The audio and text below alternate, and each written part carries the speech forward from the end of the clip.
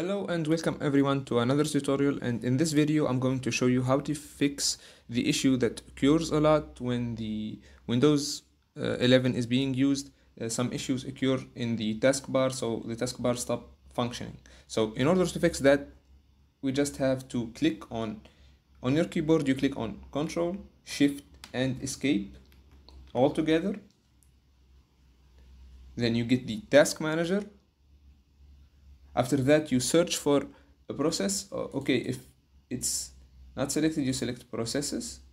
Okay, then you search for Explorer, Windows Explorer, this specific process. Okay, and when selecting this process, we click on Restart Task. After that, the process will restart and the taskbar will get into function again. It will start functioning again.